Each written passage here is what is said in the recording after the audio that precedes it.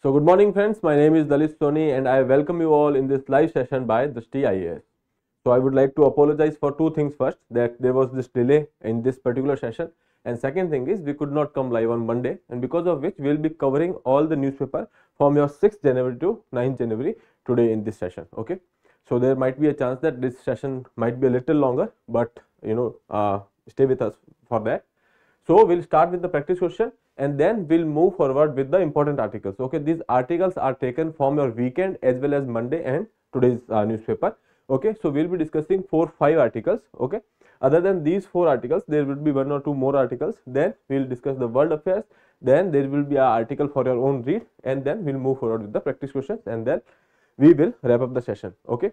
So now here you can see liberty versus rule of law. In this particular article, we will be talking about the Bilkis Bano case, which has resurfaced again in the Supreme Court, and Supreme Court has dismissed the order by Gujarat government of the remission of the accused. Okay, so we'll talk about all these things and how on which ground Supreme Court has actually quashed this particular order. Okay, after that we'll move forward with the ISRO's fuel cell in space. Okay, so ISRO has gone for another test with respect to this fuel cell, which is a hydrogen based fuel cell. Okay, they will be sending this to space, and in order to go for the Gaganyaan mission, there are few important tests which are lined up. Okay, and in this in which this particular fuel test was one of them. So we'll talk about that as well. Then we'll go for the GI tags for Odisha. So there are 7 GI tags which has been discussed today, which are important for your prelims as well as mains examination, considering the cultural point of view. Okay, so in the mains also they can ask about particular communities or culture of particular communities. Okay, so that is why this particular thing will be important. And then declining income inequalities. So there was this article related to the income inequality, and then the K-shaped recoveries, which were actually speculated that India will be going for a K-shaped recovery after COVID. Okay, for a while that was actually a fact, and then now the economists are reconsidering this particular opinion. So we'll talk about that as well. Okay, after that world affairs, and then we'll have the practice questions. So let's start with the previous class practice questions. Sorry for that. Which of the following reason was not been a subject of dispute between India and Nepal? Okay, so Mr. Jaishankar was on his trip to Nepal, and they have signed various important agreements over there. And in that regard, we have discussed this article related to India and Nepal relationship and in the current dynamics related to it. And we have actually discussed some disputed area between India and Nepal. Okay, so that is why this question was there.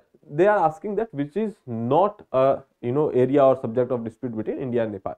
Options were Rachinla, Susta, Limpiadhura, and Lipulekh. Okay, so as we discussed that in Uttarakhand area, we have this Kalapani, Limpiadhura, Lipulekh. These 3 area forms a patch. Okay, which is disputed because of Kali River's course. Okay, change in Kali River's course. That is why these three areas are disputed between India and Nepal. Other than that, we have also discussed this particular Susta river, because of which there is a territory which is also disputed between India and Nepal. Okay, this belongs to Bihar state. Okay, then after that, considering all these things, option A would be a right answer, because Rachinla is not disputed between Nepal and India, it is disputed between China and India. Okay, so let's see the explanation here. Maps you can see, as we discussed these 2 things, Lipulekh, Kalapani, and then Susta in Bihar. So here you can say we have Limpiadhura here, and then there is Kalapani and Lipulekh. So here somewhere is the course of Kali River. Okay, so that we have discussed. Now moving to the Rachinla part, here you can see when this Galwan issue surfaced, this was the point from where they started doing this infrastructure activity. This has been mentioned in the book that is written by the former chief of army, that is General M.M. Naravane. Okay, so this Rachinla is you can say disputed territory, or the territory which was in news related to India and China dispute, and not India and Nepal dispute. Okay, these are the other territories which has been disputed between India and China. Okay, we have discussed all these things in the previous lecture. So now let's move to the first article of the day.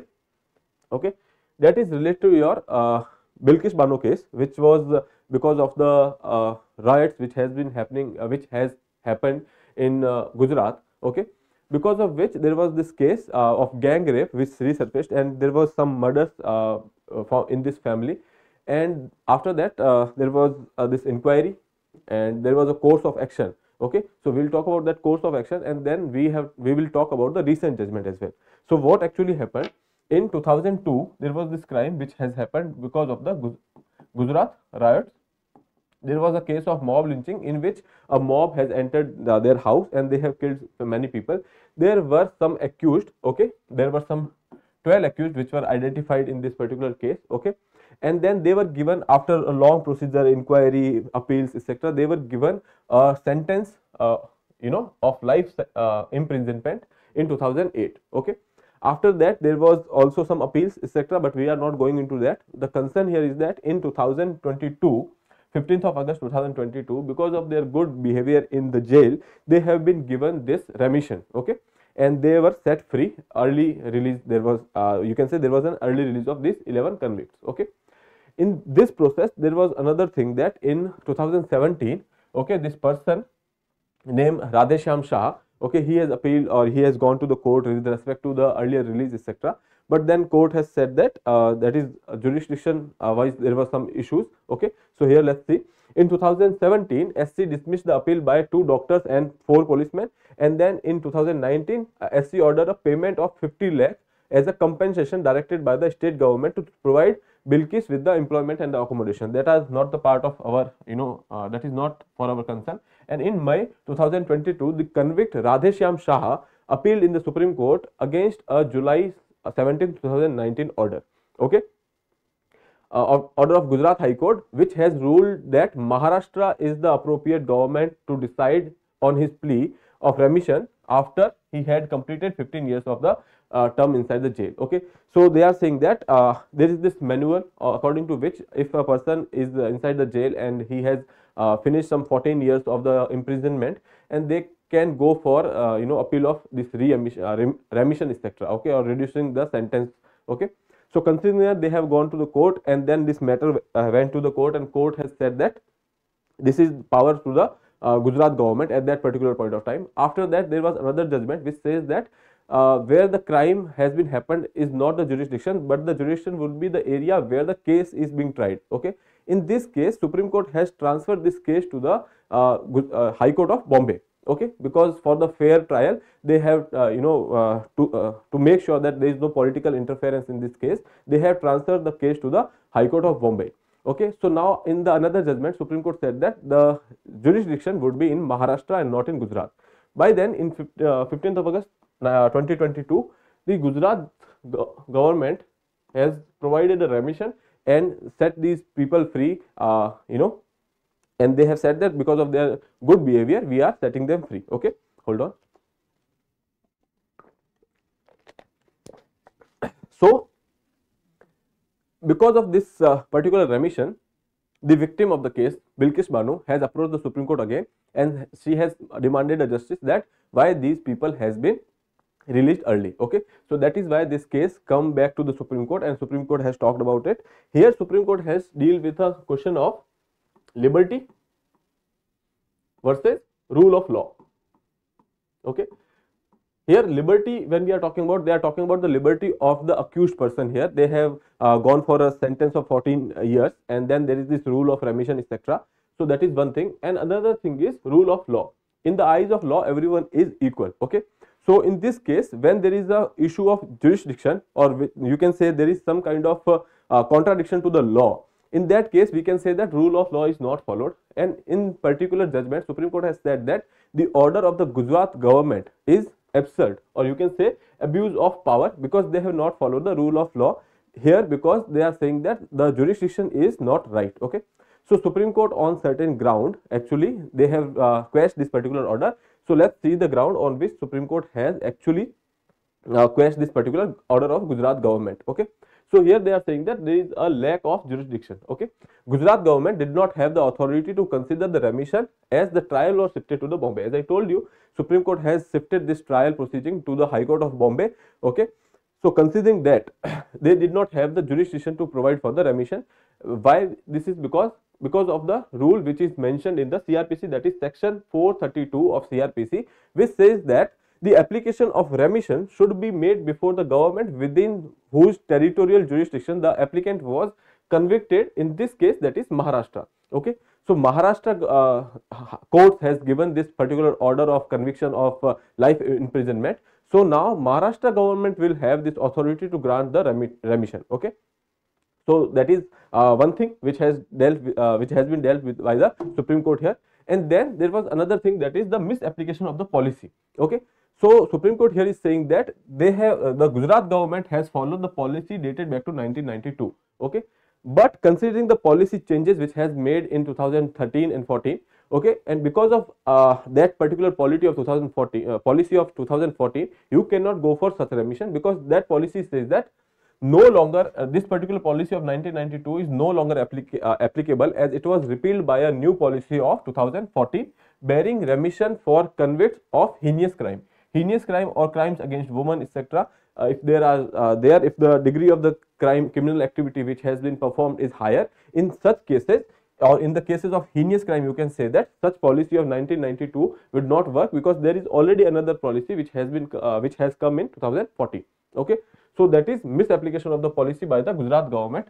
Again, this is a question of rule of law. They did not follow the rule. Okay, another that the failure to fulfill the condition. As I told you, Supreme Court has put this condition on, or you can say this particular fine on the accused, that they have to give certain money. Okay, here the convict hadn't fulfilled the condition of paying a fine ordered by the court, which is eligible for the remission. So for being the eligible for the remission, you have to pay this fine, which has not been paid by this accused, and that is why you can say that this failure to fulfill the conditions, that is another ground on which Supreme Court has said that this particular order is absurd and it is not according to rule of law.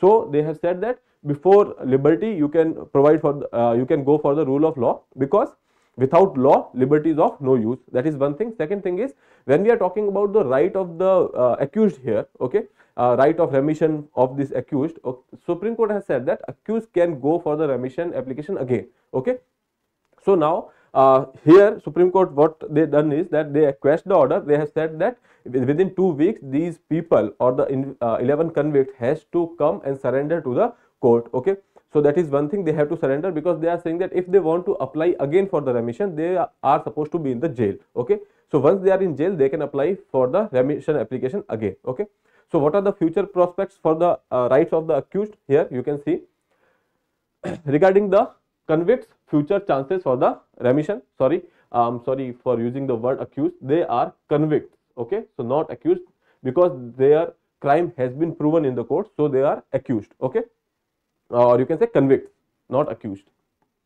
Possibility of reapplication, as the Supreme Court said that there is a possibility of reapplication in the right jurisdiction, and that right jurisdiction is basically your High Court of, or the government of Maharashtra. Okay, so here they can go to the Maharashtra government for their remission application again. Okay, considering they have completed more than 14 years of the imprisonment, that is already given that they have completed the 14 years of the imprisonment.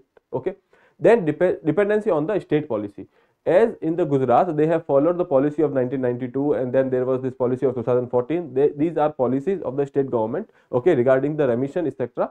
Okay, so here if we are talking about the Maharashtra's policy, since now case is with the Maharashtra's jurisdiction, okay, so their policy rule will be applicable. Whether the remission will be granted depend on the remission policy of the Maharashtra, or as of the policy which is in place, which was implemented in 2008, it's mandate that the minimum of 28 years of the imprisonment should be actually the person should have gone with the 28 years of the imprisonment for convicts guilty of the crime against women and minor involving exceptional violence like situations. Okay, so you can say that in a heinous crime which has been done by a person against a minor or a woman, they have to go for a 28 years of the imprisonment, okay, in as per the policy of Maharashtra. So when this case is now with the Maharashtra government, their rule will apply, and they have to go for this particular amount of years, 28 years. So let's see what is the fate of these people in Maharashtra's jurisdiction, but that is for later to decide, for the court and the government to decide. As of now, Supreme Court has quashed the order of their remission. Now these people has to surrender in next 2 weeks. Okay. So that is about this rule of law versus liberty of the convicts, and then when we are talking about the rule of law, which is to provide justice to the victim. Okay. Now moving further, second article would be ISRO test fuel cell to potentially power space missions. Okay. So we are going for this Gaganyaan. Okay. In the next year, we are going for the unmanned Gaganyaan mission, and then we will be going for a space station in low Earth orbit by 2035. For all these endeavors, there is a requirement of the launch vehicle, etc., and there is one important component, that is fuel. Okay. So now this particular organization, ISRO, has gone for the test in that regard. Okay. Indian Space Research Organization ISRO successfully demonstrated a fuel cell that uses hydrogen and oxygen to generate electricity and release heat and water as a byproduct. Okay. So we will see the working of a fuel cell or hydrogen based fuel cell, but right now you have to see that in this particular fuel cell they are using hydrogen and oxygen. Okay. And when these two things will be used, the byproduct would be heat and water, which are essential component of life, which would be required in the space as well when a manned mission is going to the space. Okay. So that is one thing. The fuel cell sent to space on 4th stage of PSLV on January 1 generated 180 watt power during the short duration test. Okay. So on the 1st January we have sent this ExpoSat. Okay. So the launch vehicle or the vehicle which has taken this particular satellite to the space, okay, that would be there for a month. It will perform certain tests over there. Okay. And one of the tests is related to this fuel cell. Okay. So now earlier what used to happen, that once a satellite is going in the space, there are various stages of the launch vehicle. Okay.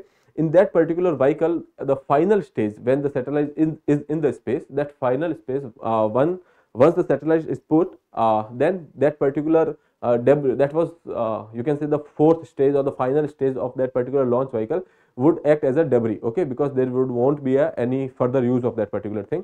But now ISRO is using this particular module, you can say, that is PSLV, orbital experimental module. Okay. So once this satellite is placed, this particular you can say element of this launch vehicle would not convert into a debris, but perform certain experiments over there. Okay. For our future space endeavors. Okay. So this PSLV, orbital experimental module, that is POEM, which would be inside the space, and that would be there for a, let's say 1 month or so, and then it will be brought back to the Earth's atmosphere, so that there is no debris in the space. Okay. Considering that, with this particular model, POEM module, we are performing this particular test over that, which is related to your fuel cell. Okay. The ideal for human space missions, the heat and water generated as a byproduct are also essential, meaning a single system can meet the multiple requirements. Obviously, one thing is that will provide for the fuel, that is one thing.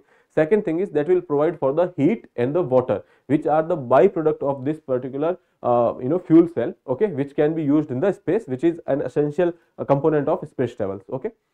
Now, fuel cell designed by the Vikram Sarabhai Space Center, this is important fact, you have to remember that this has been designed by the Vikram Sarabhai Space Center, is precursor of the future power system for the space station. Okay. Likely to launch multiple test vehicle missions and at least one unmanned space flight to under the Gaganyaan mission this year. Okay. As I told you, we are going for the various tests and this unmanned Gaganyaan mission this year, and then we have this space station planned in by 2035. Okay.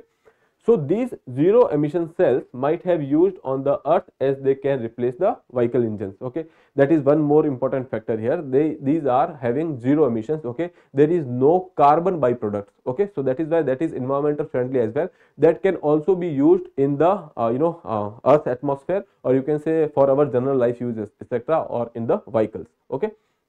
Now, earlier when we are talking about the platforms, it was actually lithium ion battery we used to use. Okay.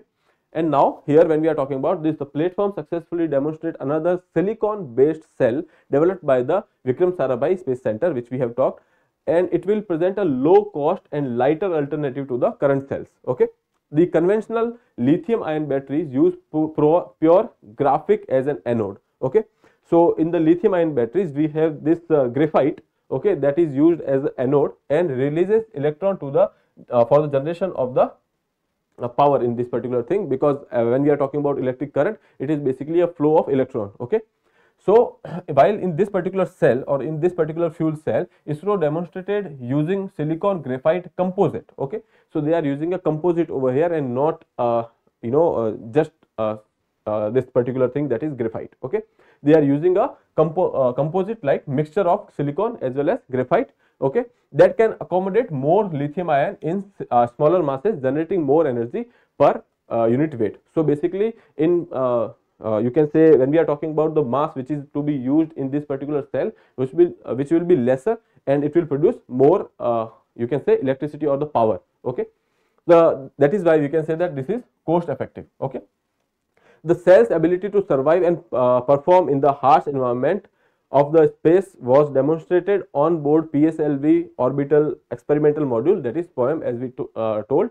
This was the component which actually went in the space with the launch vehicle of Exposat, and it is performing these tests over there. While in the most stage rocketed, upper stage remains in the space before dropping back to the Earth's atmosphere and burning up. Okay, so this most of the time this upper stage or the final stage will stay inside the space. Okay, and it will be a debris because there will be no use, and after that it will be dropped in the Earth's atmosphere and it will burn up because of the friction. Okay, but now space agency started using these spent stages as a platform for technology demonstrations. Okay, as we are doing with the POEM module. Okay, so that is basically about the fuel cell. When we are talking about the working of this hydrogen fuel cell, here you can see there is this polymer layer. Okay, first we will see that they are using hydrogen gas and oxidant. Okay, oxidant in this case is oxygen they are using. Okay, or oxygen or air can be used, but when we are talking about space, we are using oxygen. Okay, because there is no air. So that is one thing. So this anode here, okay, this anode will have this hydrogen, and here it will be you can say broke apart into H plus and OH ions. Okay, so OH has the electron we need for the generation of the electricity, and this H plus ion which is here because of the breaking up of the hydrogen and water, this H plus ion will be sent to this side by this layer of the polymer. Okay, this layer of polymer will only allow this H plus ion. Okay, this polymer electrolyte membrane is there. Okay, which will allow only H plus ion to this area of cathode. Okay, so now we have H plus ion here, then we have this oxidant from here, so that is your O2, which will generate hydrogen plus oxygen, that is water, H2O. So H2O is a byproduct. Other than that, there is a heat which is also a byproduct. Okay, then because every reactions there are either they will be releasing heat or they will be requiring heat. In this particular reaction, it will be a exothermic reaction which is actually relieving some kind of heat. Okay, so from here we will get H2O and then heat which will be used for our space endeavors. Second thing is the unused fuel will come outside from this particular area. Second thing, as I told you, this will break into H plus and OH minus ion. So here OH minus ion, which is using this negative charge, this negative charge will flow through this particular circuit. Okay, so you can say that this electrons, flow of electron is basically the current. Okay, so this is how this current will be generated or power will be generated over here. Okay, so again I would like to tell you that from here they will send hydrogen inside the cell. Okay, hydrogen gas. So hydrogen gas, here there will be H2 plus, sorry, H2, it will break into H plus ions. Okay, then we have this oxidant which is getting inside here, that is O2. Here from here the unused cell, unused fuel cell, or you can say fuel from the cell which will come out, and then the negative ions or the electrons from this particular area will come outside and becomes the part of the electric current. Okay, and the unused or this particular H plus ion which will be sent to cathode by this particular polymer electrolyte layer, which will let only H plus ion pass toward the cathode, and at the cathode we have this H plus ion and then this O2 which will create H2O. Okay, so this is how this hydrogen fuel cell will work. You don't have to remember all these details, but if you remember that there is this diagram, that there is hydrogen gas, oxidants, and they are generating electricity, there is you can say byproduct, that is water and unused fuel. Okay, so that was enough for your exam. So now moving further, let's see the specifics of the hydrogen fuel cells. Hydrogen fuel cells produce electricity directly from hydrogen and oxygen gases along with pure water and heat. That is basically are the byproducts, you can say. Okay, it is an electric generator which works on the electrochemical principle. Okay, as I told you, there is this chemical reactions which are involved here. Okay, as in the batteries, as against the combustion reactions employed in the conventional generators. Okay, most of the time when we are talking about the heat based plants which are going for the, or the coal based plants, all these things which are generating electricity, okay, they are generally going for this particular combustion based reactions. Okay, then when we are talking about these lithium ion batteries, these are basically a little bit, you can say, eco-friendly. And then when we are talking about this hydrogen fuel cell, which are properly eco-friendly because there is zero emission of carbon. Second thing, they are actually producing water and heat as a byproduct. Okay, now the ability of the produced electricity directly from the fuels without any intermediate step renders them very efficient. As I told you, this is cost effective as well as efficient. Then with the water as only byproduct, they are totally emission free. Okay, so that can actually take tackle the problem of pollution in areas like Delhi as well. Okay, but this is a far-fetched plan. Now we are actually going for this hydrogen based vehicles, etc., or the fuel cell. So in the future we might see such technology in the common use as well. Now moving further, these features make them ideal candidates for space missions involving human, where electric power, water and heat are essential, since a single system can meet multiple requirements. Okay, so that is a important factor, or you can say that is a plus point or positive of this particular hydrogen fuel cell. Fuel cell also possess significant societal application and potential. As you told about, in the earth environment we can use such cells as well. They are also considered to be the most appropriate solution to replace the engine of various types in the vehicles which are in use today, and to go for power standby power systems. Okay, so as I told you, for the earth system, for our electricity needs, for our vehicular needs, etc., we can also go for hydrogen fuel cells. Fuel cell can provide emissions free transportation. Okay, so that is a good thing for your environment perspective. Now moving further, the next article is related to Aditya L1. Okay, so they have this launched Aditya L1 2-3 months back in the September, and then after that it was supposed to be placed in the hello orbit. On Saturday it was placed in the hello orbit as well. So all this endeavor has been happening as per plan. Okay, when we are talking about this Lagrange's point, hello orbit, all these things we have discussed in the last lecture. Okay, so I won't go into details of all these things. So these slides which I have placed here, you can go through it. Okay, so this is about the objective and in which orbit this particular satellite has been placed. Okay, and then what is Lagrange's point, which has been discussed here, and then we have this hello orbit. Okay, so we have discussed hello orbit as well. Now ISRO has placed our satellite in the hello orbit, which is where we wanted it to be placed. Okay, so that is a successful event.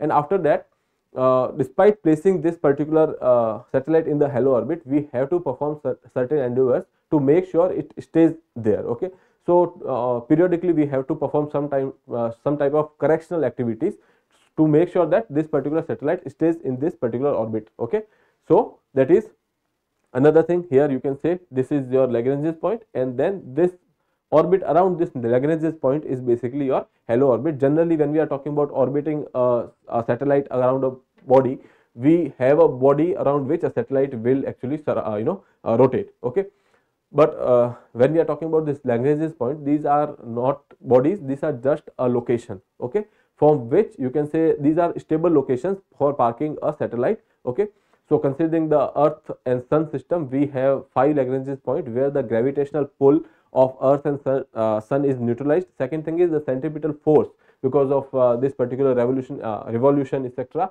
which is also neutralized at this particular point. Okay, so that is why these are, you can say, stable parking spots in the space. Okay, which we have discussed in the last lecture as well. You can go through these slides, they are written in a very easy language. Okay, now moving further, here we have also talked about these 7 specific payloads okay, how this will help us to study the sun and the phenomena over there, all the processes or the dynamics related to the all these emissions from the sun. Okay, so all these payloads, you can give it a look. You don't have to go into details of it, but the thing is, you should know that there is this few interior, you can say, division of the sun's surface and the sun's interior, which has been discussed in this particular slide. Here there are core, radiative zones, convection zones, surface flows, photosphere, chromosphere, and then corona. All these things we have discussed in the last lecture. You can go through it. And then there was this concept of occultating disk. Okay, so we have discussed that particular concept as well. Okay, now moving further to the next article, that is related to an initiative, that is Prithvi. Okay, so this initiative is nothing but to go for a simplification of the research, or you can say ease of research in the earth sciences. Okay, so here we are saying that all the outlays or the fund which has been provided for the research in the different aspects, okay, which will be actually combined together, and then this research would be combined together. Okay, here you can see cabinet notes for the Prithvi Vigyan scheme, that is Prithvi scheme, atmosphere and the climate research, modeling, observation system and services. So here you can say they are going for the atmosphere as well as climate research. Then ocean services, modeling, application, resources and technology. So they are talking about oceans here. Okay, then they are talking about polar sciences and the cryosphere research, that is basically cryosphere or the ice cap, etc., research of the ice caps, etc. So they are talking about that cryogenic areas. And then seismology and the geosciences, it is related to your earthquake, etc., or the interior of the earth. Okay, so all these research, and then research, education and training and outreach programs. Okay, all these things will be combined together, and now the fund which will be given earlier actually for different sections now will be given for a combined all of these, and these things now will be made interdisciplinary, you can say, research. Okay, so here you can say that the government Friday approved an initiative that will give the flexibility to pursue research and use funds allocated to 5 different sub schemes related to the earth science over a period of 5 years. So now they are giving a flexibility for these 5 sub schemes, okay, to you can say merge them together, or you can go for the taking funds from one scheme and spend on another. Okay, so that kind of flexibility is being provided in under this particular scheme. Ministry of Earth Science is taking care of it, and the outlay of 4,797 crore has been provided for that. Okay, all these aspects we have discussed in this diagram. The Prithvi and it will allow ministry to award research project to overseas institutes as well. Okay, so this is one important factor here. We can go for the allocation of research project to the overseas institutes as well. Okay, we are looking at the earth system sciences as the one unit instead of separate vehicles such as atmosphere, cryosphere, geosphere, ocean sciences, etc. So now we are actually combining or converging all these things together. We are seeing it as a one unit, so that the research will also be convened in a one unit. Okay, so that is there. This will allow us to take up cross-disciplinary project and even use the fund allocated for the separate vehicles together. The scheme will also facilitate ease of doing research. Okay, so that is related to your Prithvi, or that is related to the research to the earth sciences. Okay, so that you can remember for your prelims as well. It will be important that this particular initiative is related to which particular discipline, or you can say which particular area of study. Okay, that is earth sciences. Okay, now moving further.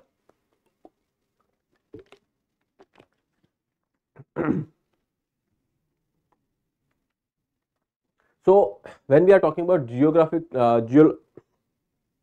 geographical indicators, okay, or GI tags, okay, so these are some kind of tags, or you can say some kind of identity which is provided to a particular product which is originating from a particular geographical area, and it has a distinctive characteristics. Okay, so that is why GI tags are important for, you can say, all the local produce, okay, which has been under some kind of distinction characteristics are there. Okay, and for the, you can say, development of the crafts related to the small communities over there, which has been hidden for a long while. Now we are going for this particular thing, that is GI tags. Okay, the GI tag is the sign assigned to a product that have specific geographical origin and possess their intrinsic quality due to the said origin. Okay, so the thing here is that there should be some relation to the point of origin or the geography of that particular area. Okay, now the quality and the authenticity of the product while protecting the interest of the local producers. Okay, so now here we are trying to actually go for balancing the rights of consumer as well as the rights of the producer. Okay, so here when we are talking about the quality, we are considering the rights of the consumer, and when we are talking about this geographical origin, so basically we are protecting the interest of the local producers over there. Okay, GI tags are awarded by the Department of the Promotion of Industry and the Internal Trade, which is under the Ministry of Commerce and Industry. Okay, GI tag registration is given to an area and not to a trader. Okay, so basically here they are going for giving any kind of license to, or the GI tag to a area or a geographical location and not to a trader. If you want to trade in that particular thing, you have to go for a license from the government to deal with that. Okay, and if you are not getting a license and you are an unauthorized trader, in that regard you can be punished under law, that is Geographical Indication of Goods Registration and Protection Act 1999. Okay, so recently 7 products from Odisha which has bagged GI tag in the last Thursday. So we are discussing all these 7 products, that is Kapra Ganda shawl. Okay, this shawl is belonging to a particular community, that is Dongriya Kond tribe. Okay, so now this name of the tribe is also important, that is Dongriya Kond. Okay, it is a PVTG, particularly vulnerable tribal group. Okay, so that is why this particular thing becomes important. So when we are talking about this tribe, it is based in Niyamgiri. Niyamgiri Hills has been in news for various reasons related to you can say that environmental protection, etc., that has been in news in Odisha. So they are belonging to Dongriya Kond tribe in the Niyamgiri Hills of Odisha. Okay, so now there are few facts, that is one, this related to this particular tribal community. Second, it is related to a PVTG. Third, it is from the Niyamgiri and it is in the Odisha. So they can even ask that this particular hill is located in which state, etc. So all these facts should be remembered by you. Now when we are talking about the specific of this particular shawl, here you can see the picture of shawl. So there are these embroideries which has been performed on this particular shawl, which is of different color, that is red, yellow and green. Here you can see it in the picture, and there are motifs which are comprising of the lines and circles. Okay, so lines, circles and triangles. You can see there we have this circle, or you can say this circle is there, and then we have this triangle, and inside the triangle we have these lines. Okay, so something like this it would be. In your exam, when they are asking about some kind of let's say some kind of art form, so if you make a picture of it like this, so basically there is nothing. What they are doing is, here one side there is a circle, second side they are going for such lines. Okay, so such things if you understand from your lectures, and then you can go and write, or you don't have to be very aesthetic about it. Simple diagram like this would work and it will give you extra mark. Okay, so that is about this particular shawl, that is Kapra Ganda shawl. Okay, that is belonging to Odisha from the community, that is Dongriya Kond, living in Niyamgiri Hills. Okay, now second is your Langia Sora paintings. Okay, this is also belonging to a community, that is Langia Sora community. Okay, it is also a PVTG from Odisha. We know that Odisha has the maximum number of particularly vulnerable tribal group living over there. Okay, we have nearly 75 PVTGs, and most of them are from maximum number of them are from Odisha. Okay, now coming back to this particular painting, it is known as Itidal as well. Okay, so that is Itidal, or you can say Langia Sora paintings from belonging to this particular community. This is traditionally adorning external of the mud walls of the residence. Okay, where they are living, the residence or the mud walls of the residence, they will be going for such paintings on the entry of this particular residence or the walls of these particular houses. Okay, so traditionally adorning the exterior mud walls of the residence or the houses, the painting comprises white figures on a maroon background. Here you can see there is the maroon background, and on which white figures are basically drawn over here. Okay, they show their gratitude to their deities and forefathers, pray for the well-being of the communities. Most of the art forms or most of the features are related to humans, trees, animals, birds, and celestial objects. You can say mostly they are close to natural phenomena, okay, or nature.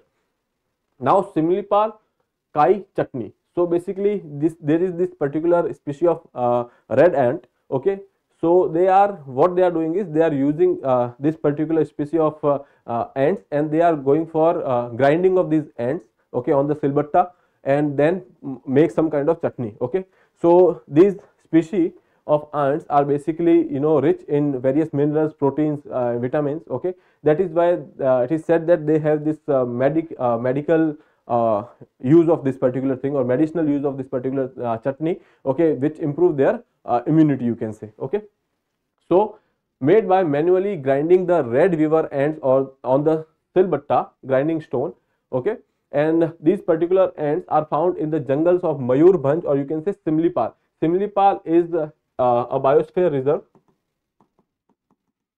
In our news on map program, we have discussed this Simlipal again and again, okay. So this is Asia's second largest biosphere, okay.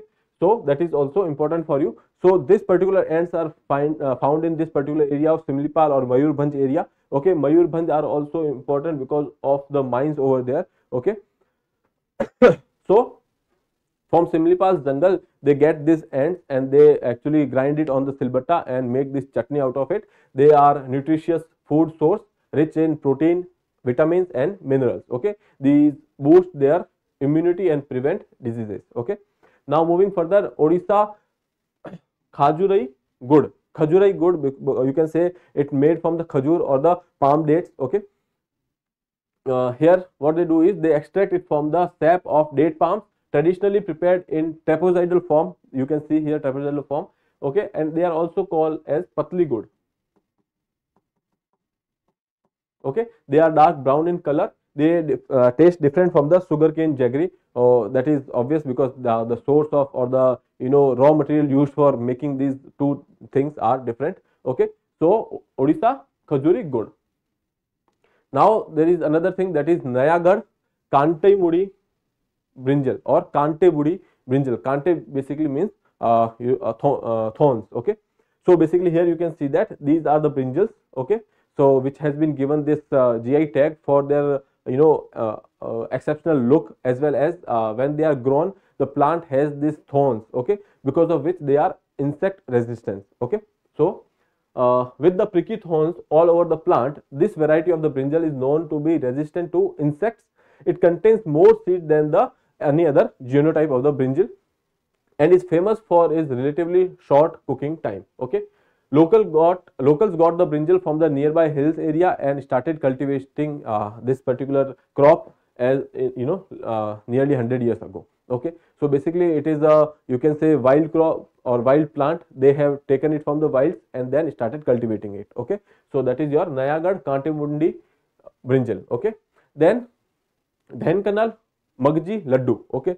So these are the laddu which has been made by the, you can say, this chena, okay. So from the buffalo milk they can extract the chena, or you can say cottage cheese, and they will actually fry it, okay. Or after that they will make laddus out of it. So that is Dhenkal Magji laddu. It is a sweet made from the buffalo milk chena or cottage cheese, said to have originated from the Mandar Sadangiri area, okay. So this area you have to look on the map and remember if you can, okay. The region became a hub of buffalo milk production during the British times, and chena was the third largest produce after milk and curd, okay. And it is prepared by drying all the moisture from the chena and then frying it, and then finally forming balls of the mixture, okay. So that is made of this buffalo milk chena. These are Dhenkanal Magji laddu, okay. And then we have this Koraput Kala Jeera rice, okay. This is also belonging species of rice which is belonging to this particular area in Orissa, okay. So they have this resemblance with the jeera, or you can say cumin. So that is why they are known as Kala Jeera, okay. So they have this distinctive color of or you can say color of cumin or jeera, okay. So that is why this is called the Kala Jeera rice. So that is also important for you. With that, all the GI tags of Odisha which has been given to Odisha on Thursday has been covered. So there are 7 tags you have to remember. Okay, one is Kapra Ganda Sol, okay, which we have discussed, and it is belonging to Dongriya Kond tribe. Then we have this Lanjia Sora painting. It is also belonging to a community named Lanjia Sora. And then we have this Simlipar Kai chutney. It is made out of grinding this specific variety of ants. Okay. Then Odisha Khajurai Gud. Then we have Nayagad Kantemundi Brinjal. Then Dhenkanal Magji Laddu, Koraput Kala Jeera. Okay, all these things you should remember. Now, when we are talking about economy, there are various reports which are saying that GDP forecast they have actually reduced for India. That is, you can say for 2024 GDP goes down to 6.2. Earlier they have said that it would be 6.7%, and now they have gone for this particular downside of this particular number, that is 6.2. Still they are saying that India would be fastest growing economy in the world when we are talking about the global perspective of the economy. They have discussed various reasons. Okay, so we can say that there are some reasons which are quite obvious, that is the war going on in the Middle East, then all these issues in the Red Sea, and then all the geopolitical issues related to let's say Russia and Ukraine. Then there are issues related to the oil prices, okay, because of which they are saying that there might be a down growth, that is 6.2%. They have discussed these things. GDP in the larger South Asian region grew by estimated 5.3% in 2013 and is projected to increase by 5.2% in 2024, driven by the expansion in India. So basically robust expansion in India. So the growth of this particular region, that is South Asian region, they are saying that the driver of this particular growth in the region would be India's growth. Okay, so that is one thing. India would be fastest growing large economy in the world. Okay, UN report said that the investment prospect in the China face headwinds. Okay, because of the property or real estate sector in China, there are some issues going on, because of which government is also going for the investment, but still they are saying that there will be this headwinds related to the investment prospect in China, and that is why India can be an alternative destination. Okay, India is at a position or it is positioning itself as an alternative investment destination to China. Okay, so that is why the growth of India, you can say, they are still will be in the upgoing direction. Then in 2022, foreign direct investment flows to India rose by 10%. Third largest host country from announced greenfield projects.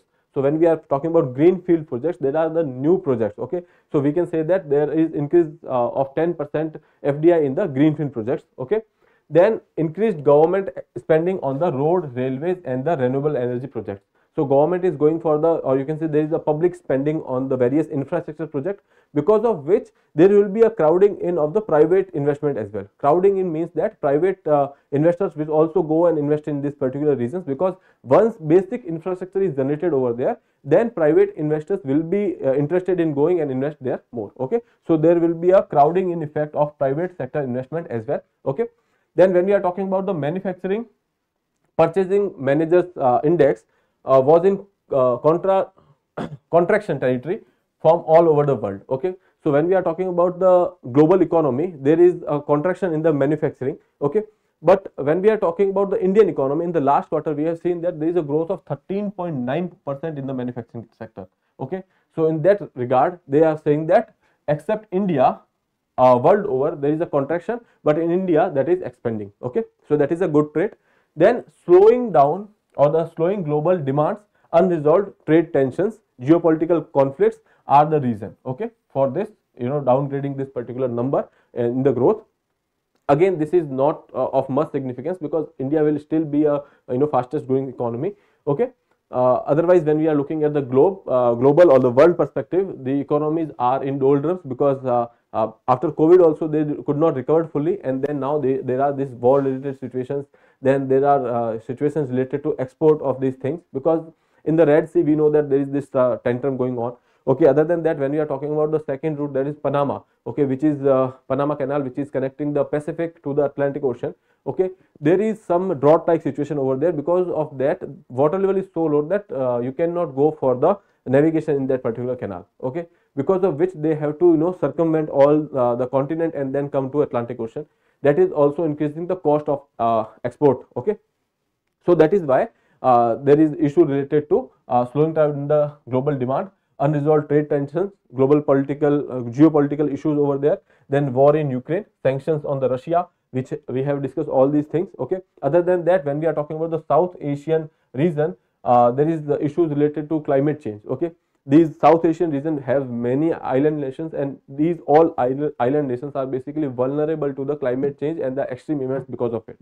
Okay, other than that, when we are talking about droughts in various parts of India, Nepal, Bangladesh, okay, all these things are because of the extreme events related to climate change. Okay, so that is why we have this UN report is saying that they are revised the forecast related to the growth prospect for India down to 6.2% from their 6.7% earlier. Okay, so that is related to your economic section, related to GDP. There was another thing, that is income inequality. Okay, so we will not go into details of it. One or two things which you have to remember is that income inequality is being measured by the Gini coefficient.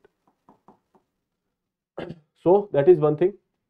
Okay, here you can see income inequality captured through the Gini coefficient of taxable income declining significantly from this much to this much. Okay, so they are saying that taxable income is declining. One thing is there.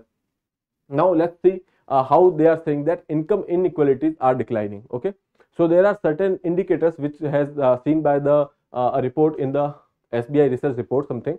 So in that particular report, they are saying that there are certain indicators which are performing in certain way. We can say that there is a reduction in the income inequality. Okay, so let's see what are those factors. Okay, income inequality has declined in India with a higher tax base. Okay, they are saying that first thing is that tax base has increased. Okay, second thing is a shift in the taxpayers from lower income to higher income bracket. Okay, so the people they are going more and more. When we are looking at the income tax returns, when we are looking at the tax data, we are saying that people are moving in the higher tax bracket. Okay, so most of the people are having this bracket of 5 to 10 lakh. There is an increase in the bracket of 5 to 10 lakh. Okay, so that is one thing. Okay, terming the claims of K-shaped recovery as prejudiced and ill concocted. So here they are saying that we have talked about this K-shaped recovery after COVID. Okay, now they are saying that this might not be true. Okay, we will see how. Then transaction of small firms into larger firms, that is another indicator. They are saying that there is a transaction, small firms are getting into larger firms. Then they are also saying that consumption trends are changing. There is an increase in the orders placed in Zomato. Okay, so Zomato can be seen as a luxury, people ordering at home. Okay, so you can say that there are some delivery charges, there are some taxes included in that. So obviously a person, if there is an increase in the income of that person, then only a person would go for such services. Okay, so they are saying that there is increase in the consumption trend. Okay, because of increase in the orders by the Zomato and apps like that. Okay, so that is some certain things which are saying that this is vanishing inequality. Okay, now about 36.3% of the taxpayer have moved from the lower income bracket to the higher income bracket. Okay, so they are saying that there is an increase of this particular percent. You don't have to remember all this percentage, all you have to remember the trend. The trend is that people are moving from the lower bracket of income to the higher bracket of income. Okay, then top 2.5% of the taxpayer contribution in the income declined from 2.81% in 2014 to 2.28%. So when we are talking about the top class, or you can say top 2.5% of the taxpayers, okay, so their contribution has declined. Earlier in 2014 they have contribution of 2.81% in the tax collections.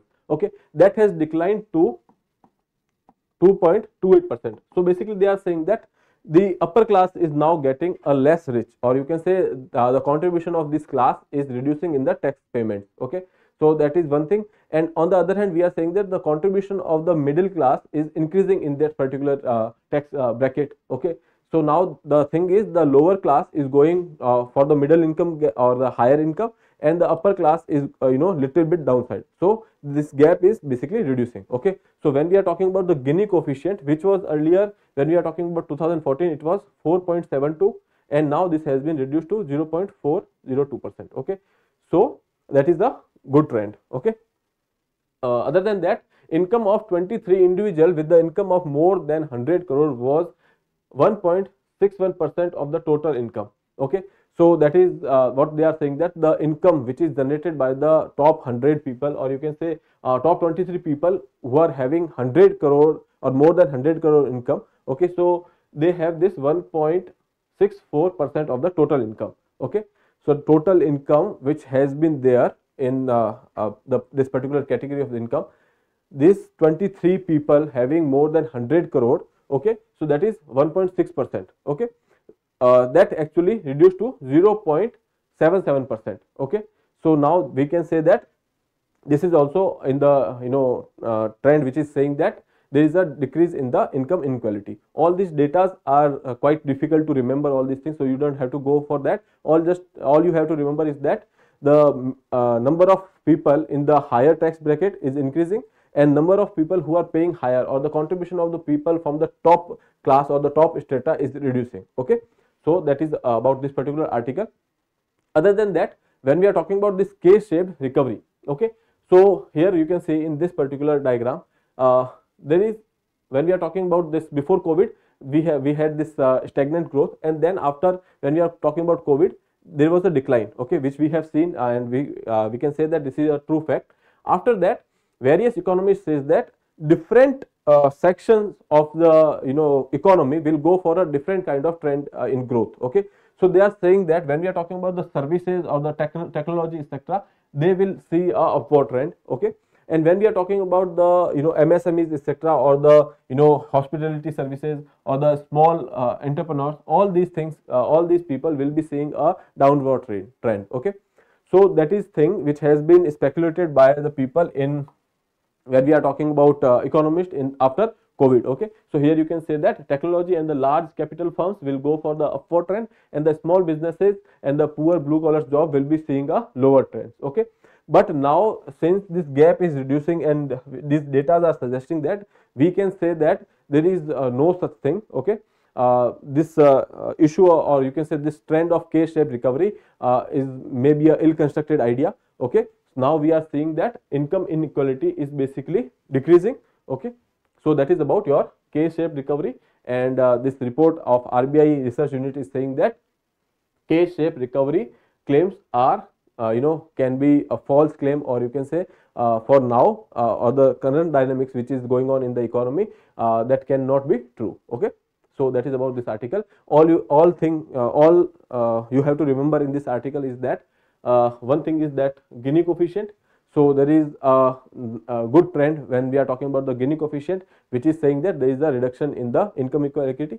And then when we are talking about the tax collections, so people from the lower income are getting into the higher income, and people at the higher income bracket, which are there in the top strata, are seeing a lesser contribution to the tax collections. Okay, so these 2-3 things you have to remember from this particular article. No need to remember any kind of data. Okay, now moving further, related to the health. So government has notified a new drug making standard after overseas death. Okay, in 2017 there was this incident because of some cough syrup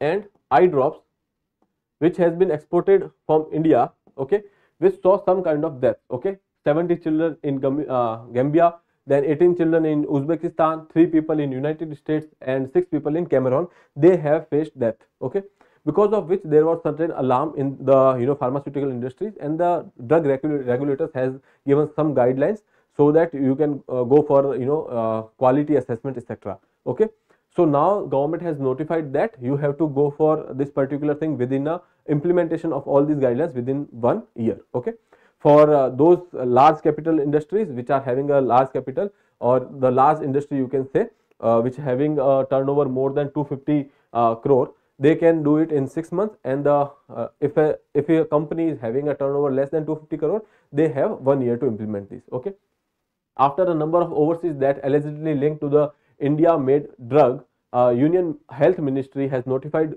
good manufacturing practices aim to ensure the quality of the drug made in India. Okay, so India is when we are talking about the pharmaceutical sector, India is doing good when we are talking about the exports. Okay, we are dependent on China for the APIs, but still we are going for the export in this particular sector.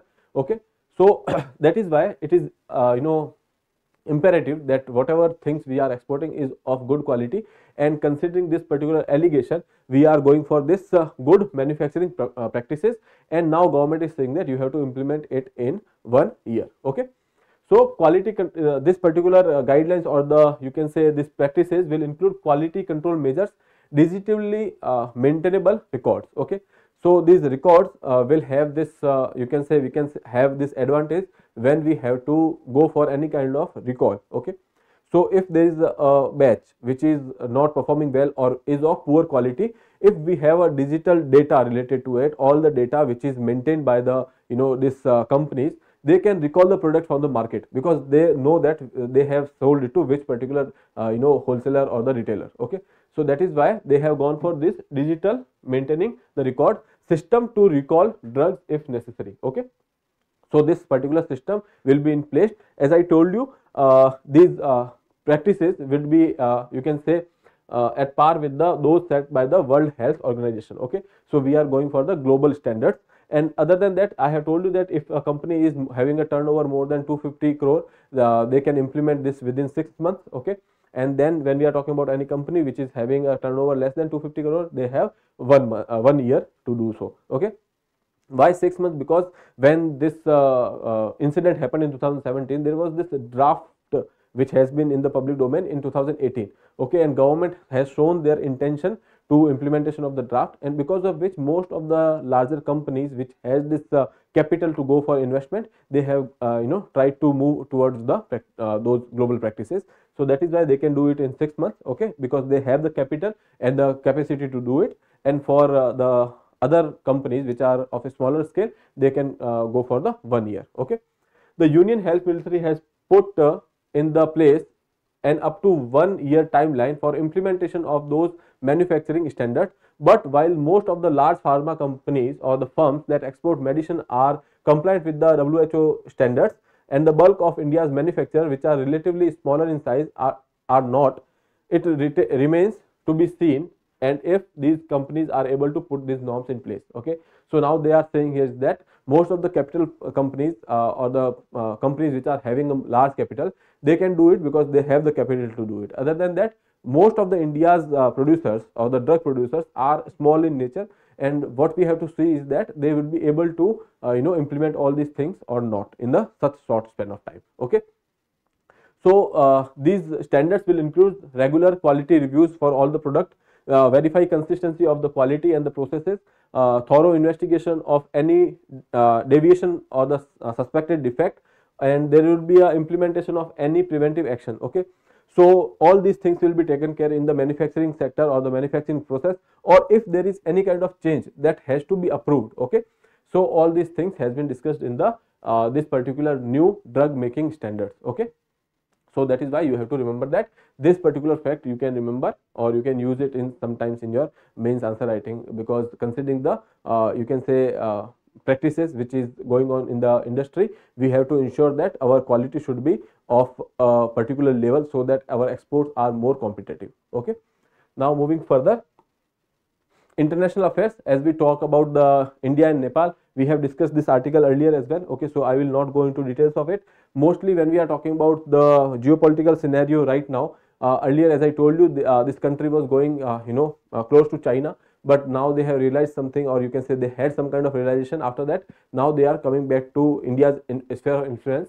Okay, and we have seen some kind of cooperation in the energy sector as well as the renewable energy. Okay, there are some transmission lines which has been inaugurated by Jaishankar, S. Jaishankar in this particular visit. Okay, so you can go through this particular article. We have discussed all this in the previous lecture. Okay, so since it was in the news, so I have covered this. And then when we are talking about this issue related to Maldives, okay, so Maldives president is invited by China. Okay, and as we are talking now, they are on the visit.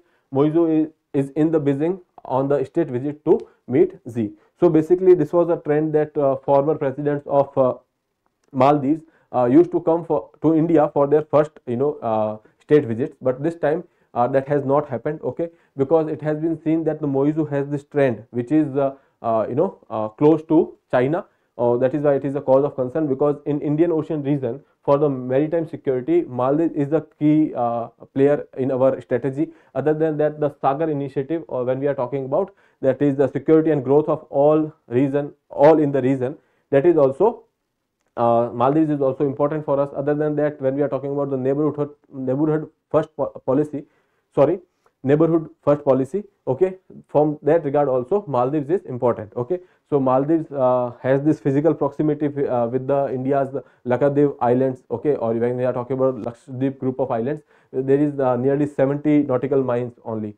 Okay, other than that, most of Maldives has some kind of infrastructure investment. India has infrastructure investment in the Maldives. In that regard, having good relation with Maldives is important. Okay, so all these things has been discussed in this particular article, which has been discussed in our previous sections as well. Okay, so with that we can move to the another article that is related to the issue in the Red Sea. We have discussed this various time since it was in the newspaper, so I have taken it for passing reference. Okay, so recently there was another ship which has been saved by Marcos. Okay, that is Indian Navy's Marine Commandos, that is Marcos. They have saved life of some crew members in this particular ship. There was a message which said that there are some pirates or some people who has entered in this particular ship, and then Marcos has performed an operation over there and saved all those people. And those people which were alleged to be on the ship were not there, or they might have found out that there is a message which has been given to the European agency basically. So that is why they might have left. But the thing is, Indian Navy has saved all these people from this particular ship. So we can say that India is first responder in the area. Okay, other than that also, when we are talking about this MV Camp Pluto, MV Sai Baba, all these vessels has been saved by India from the attacks of Hamas. Okay, so that is why it is important. Other than that, India has strengthened the security, patrolling, etc. in this particular area. India has gone for the 5 warships in that area, that is INS Kochi, INS Marmagao, INS Kolkata, INS Chennai, Talwar class frigate, etc. They have placed in this region for the, you can say, anti-piracy activity, as well as the issues related to Hamas in this particular area. Okay, so we have discussed all these things. Here you can see this is the area. Here Hamas are creating hookers in this particular area. Okay, all these activities which has been happening here, they are happening in this area. Other than that, this particular area of Bab al Mandab and the Gulf of Aden. Okay, so because of this, the transit in this particular area in the Suez Canal has been actually hindered by the activities of Hamas. Okay, there was this operation Prosperity Guardian, which has been started by USA in this particular area.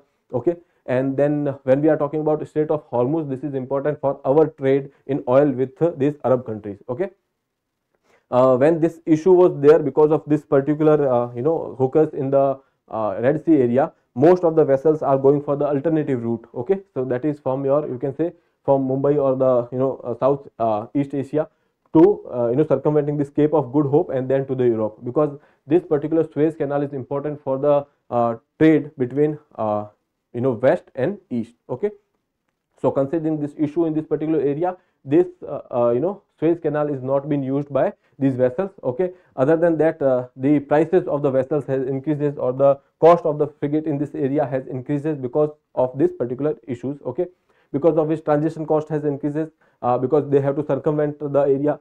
Other than that, insurance related issues has also been there, because any insurance company is not going for the insurance in this particular area when we are talking about the vessels.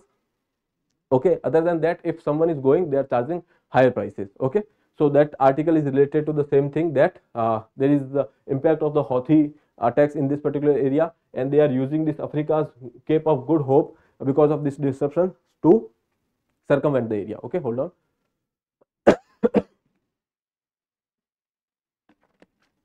Why all these things is happening? Because Houthis are supporting Hamas cause in that particular region of Israel and Gaza Strip. So they are saying that if Israel is not stopping all these activities in the Gaza, we will continue to do that. Israel is continue to go for the strikes in Gaza.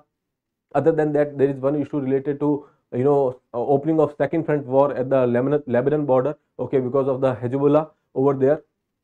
So all these things are still same in the international relations, which has been going on for a while now. We have been discussing it again and again, so I don't think I have to go into details of this again. Okay, now religious freedom, US lists China, Pakistan, countries of particular concern. Okay, so basically when we are talking about a religious toleration, okay, so USA is going for this particular list, or you can say a report like thing. The US has designated China, North Korea, Pakistan as countries of particular concern for engaging in and tolerating particularly severe violations of the religious freedom. Okay, so they are saying that when we are talking about the religious freedom that has been curtailed in these particular countries, that is China, North Korea and Pakistan. Other than that, they have said that they have designated Burma, China, Cuba, North Korea, Eritrea, Iran, Nicaragua, Pakistan, Russia, Saudi Arabia, Tajikistan, Turkmenistan, all these countries as the countries of particular concern when we are talking about the freedom of religion. Okay, so all you have to remember is that US has gone for such things. This fact you can use in your mains answer writing. Other than that, I don't think they will ask it in the prelims. Okay, now moving further, for your read, there is this article related to Bangladesh elections and how it is important for India, because if there is a pro-India government that is in India's favor, okay, so this article you can read at your own. Otherwise, you can see our in focus program on which this article has been covered. Okay, so moving further, there is this particular place where Alexander the Great was coronated or made king. Okay, so now the government here, or the Europe, with the help of the European Parliament, European Union, they have gone for the renovation of this particular area. That area's name is Palace of Aigai. Okay, AIGI. This is a place which has been constructed or built by the father of Alexander. Okay, and his name was Philip II. Okay, and this is part of your Macedonian empire over there. Okay, so if you want to remember this thing or read this article, you can read. This is related to world history, but I don't think they will ask such things. Okay, but for your general knowledge, you can go through this article. This is the name of the place, that is Palace of Aigai. This much you can remember. Okay, it is in the Greece. Okay, now looking at the practice question for prelims. So with that, we have covered most important articles from your newspaper of last 4 days. Okay, now you can have a look at the practice question. What best defines the halo orbit in space mechanics? That is an elliptical orbit around the Earth, a circular orbit around the moon, a type of orbit that allows a spacecraft to move in 3-dimensional loop around a Lagrange's point. Okay, and then an orbit that orbits a planet in a figure 8 pattern. Okay, so all these options are given. You have to attempt this question and answer in the comment box. Okay, now moving further, for your mains answer writing practice, how have recent geopolitical shift affected the dynamics of India-Nepal relations, and what key development have influenced their bilateral ties in the past year? Okay, so you have to go through your static part of this India-Nepal relations from the friendship treaty, etc. And recently, when we are talking about the geopolitics, when we are considering the sphere of influence of China, when we are talking about the release of new map related to Kalapani, Limpiadhura, Lipu Lake, all these things are the recent events which has happened. Okay, because of which, and then there was this Madheshi issue. Okay, there was this formation of new constitution in Nepal. All these issues has been contemporary issues, and because of which there was always a up and down in India and Nepal relation. But overall, if we see, India and Nepal relations has been good. Okay, they are destined to be good because we have this cultural ties as well. Okay, considering all these things, you can try to write answer for all these things. How the recent geopolitical shifts has influenced or affected the dynamics of the India-Nepal relations, and what key developments have influenced their bilateral ties in the past years. Okay, other than that, you can go for a way forward related to, or you can say a conclusion related to the recent events or the developments which has happened in this meeting with the S. Jaishankar. Okay, so with that, I would like to wrap up the session. I'll see you tomorrow. Till then, have a good day. Thank you.